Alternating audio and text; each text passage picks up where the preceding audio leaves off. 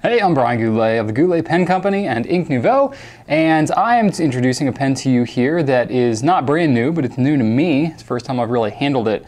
It's the Platinum Carbon Desk Pen.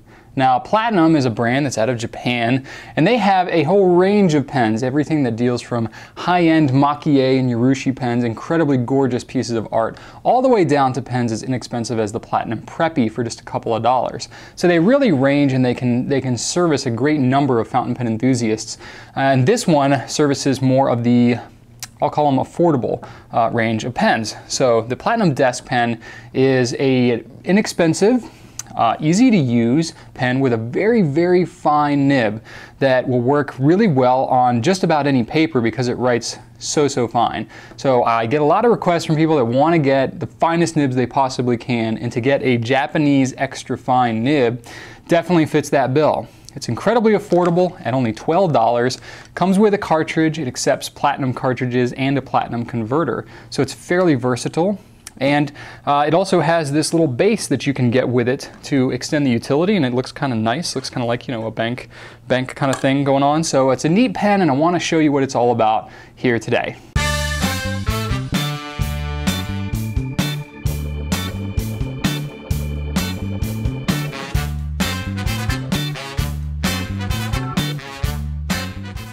Platinum Carbon Desk Pen comes like you see here with all kinds of cool Japanese on it. It's $12, at least here in the US at the time that I'm making this video. It comes with a Platinum Carbon black ink cartridge. Platinum Carbon is their pigmented ink. You can see here it says carbon ink on there. Pretty neat. The neat thing about the carbon ink is it's a pigmented ink, so it performs really well on a lot of different papers because rather than absorbing into the paper, it actually kind of sits on top and dries on top of the paper. So it works really well, especially if you've got very ink-resistant papers. Works well even on watercolor paper. So here's a carbon pen. It comes with this cap thing. Granted, the cap is not the most beautiful thing you'll ever see. The basic guts of the pen is right here. It's available in extra fine nib, and that's it. And I'll show you in a minute how extra fine that really is. And it's just pretty straightforward. So this cartridge, just kind of stick it in here, press on it, or you can screw the back on to puncture that cartridge, and then you're good to write. It also accepts the platinum converter, which I have in the other pen here. Converter is, you know, $7.50, so it will increase the cost of this pen a little bit, but if you already have a converter, you can use it for that. Or, you know, I like to do it just because there's not a huge range of colors available with the platinum cartridges, so having the converter allows you to use any bottled ink that you want to. Bottled ink is much more cost effective as well, excuse me. So the carbon pen is pretty straightforward. It's got this kind of calligraphy style thing to it. The cap does not post, obviously. Not that you'd really want to. I don't know, I would think that you'd want to take this cap and like hide it away out of sight as soon as possible, but it is functional. It does seal the pen, and it's got a little hexagonal thing on it so it keeps it from rolling off your desk. So if you just want to get the bare bones pen, you know, it's fine just as it is, like this. However, if you want to get a little more utility and a little more style, you can get this base. The base is $20 itself. It's mostly plastic. It's not super heavy, but it's got a little bit of weight to it, so it's not going to go sliding around too much. It's got a little pad on the bottom. And it just fits right in here. It has kind of this, you can't really see it in there, but it has kind of this cap insert in there. It's not going to be the slip and seal type technology that the 3776 Century pen has, you know, because this is a $12 pen and $20 base, so it's not going to be super incredible. But I did leave it, you know, inked up overnight, and it started up just fine. I don't know how long I could leave this thing sitting in here and see how the ink would stay without it drying out. I would have to do more experiments on that. Maybe if you have experience with that, you can post in the comments. I'd really appreciate that. But anyway, this does have a movement here. It's not super stiff, but it's definitely got a firm grip on it, so it's not going to fall down or anything. It's a very light pen, so you can have it range in motion anywhere from here to up here. You can have it go around, so it's kind of a neat little thing. I actually kind of dig it, so it's very convenient.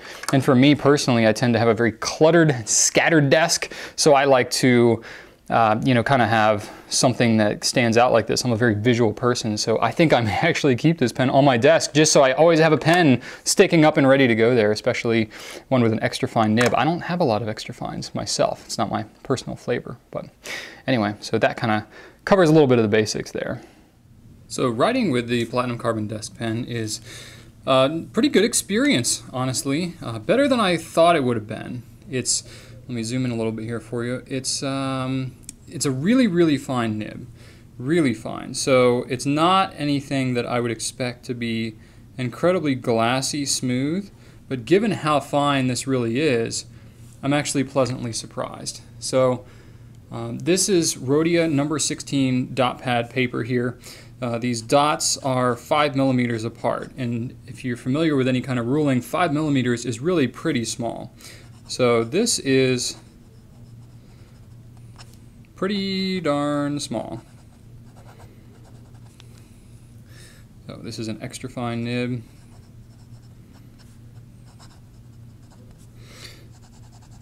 It's not a gusher. It's got a consistent flow, but it's definitely not incredibly wet by any means. Just to give you a comparison here, I've got a LAMY All-Star with an extra fine nib. So LAMY is another really popular brand. A lot of you are familiar with the LAMY extra fine nibs, so I thought it would be a good way to compare for you. Now I will say the LAMY's nib is a little bit smoother. Platinum nibs in general tend to have a little bit of tooth to them.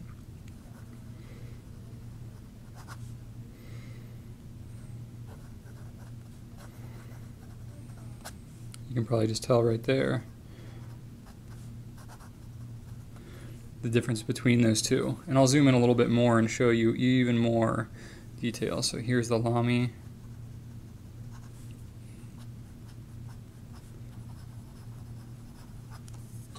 Okay.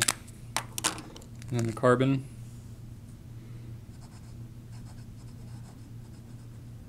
Desk pen.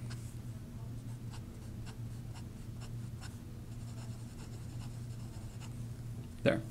So that gives you a little bit of comparison anyway. I don't really have much else to compare it to because there's really nothing else in this price range that is so comparable between this Platinum Extra Fine. Just because Japanese extra fine nibs are so fine. Japanese pens in general tend to grind their nibs a little bit finer than you would get with a German nib. So that gives you a little bit of an idea of what to expect when writing with this pen. Then just to show you on some more absorbent paper, I've got some, this is my Moleskine journal, which is some of the worst performing paper that I have. This is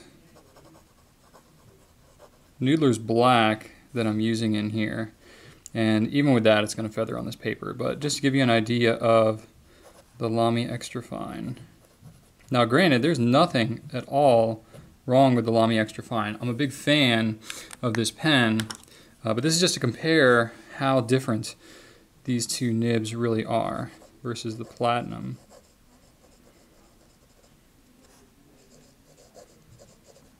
And you can really tell the difference. This is the same ink, same paper.